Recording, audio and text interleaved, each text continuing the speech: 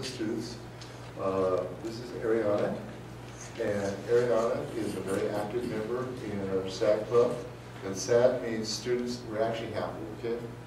But it means Students Against Destructive Decisions.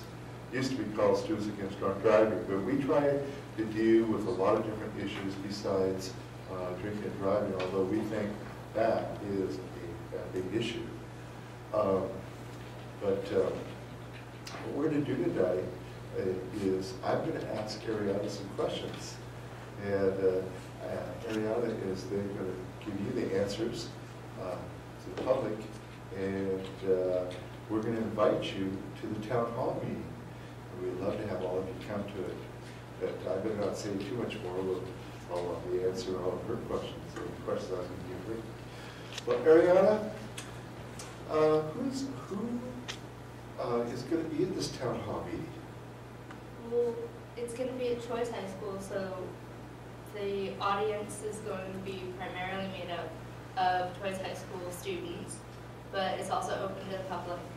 And we're going to have a lot of speakers, the main being Eric Munson, who is a man who speaks about underage drinking and driving on behalf of his daughter, who was killed in a car accident when she decided to get into a car with the driver who had been drinking.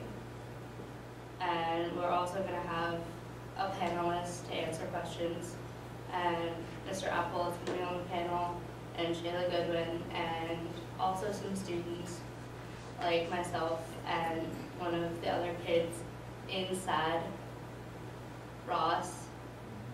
And you're going to share your stories, right? Mm-hmm. Are the questions that are going to go before the panel, are those also going to be, is the audience also going to be allowed to address those? Yeah, the audience is going to be able to answer them and be participating as well. When is this event going to be? It's going to be next Wednesday, March 28th, and it's in the middle of the day. It goes from 11:45 to 2 o'clock. Now I know that most town hall meetings, we've had several town hall meetings over the last few years. We have one every 2 years, and we receive a grant from RUAD, Reducing Underage Drinking, every 2 years for $500. That allows us to bring in a speaker and also to plan the event. Why are we not having it at night? Why did we think about changing it to the day? Well, underage drinking is for minors, and a lot of minors are students. And so we wanted to be able to give it at a school where we could have all the students be able to listen in and participate in it. Yeah. And I'm inviting some of the students from our high school and our junior high to come to this. I don't know if you know it, but we have over 100 students in our junior high and high school SADD Club. We, last year, received the #1 club of the year in the nation out of 10,000 clubs. And we're growing, we're huge. And I'm really, you were asking me about why I'm still working. I guess it's because I enjoy what I'm doing, and it gives me a chance to work with young people on these types of issues. Is it going to be just on texting and driving? Or on alcohol and substance abuse? Or what was the other topic I just mentioned? We're also going to be talking a little bit on texting and driving, because that's pretty much just as bad, but it's primarily going to be on underage drinking and substance abuse.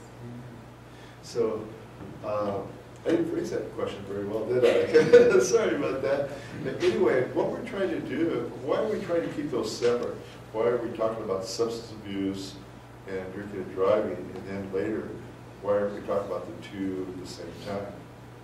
A lot of people, there's a debate that goes back and forth on whether texting and driving or drinking and driving is worse, and they're both extremely bad. We're trying to get rid of them all completely, and we don't want that debate to overshadow what we're trying to talk about with substance abuse and then texting and driving.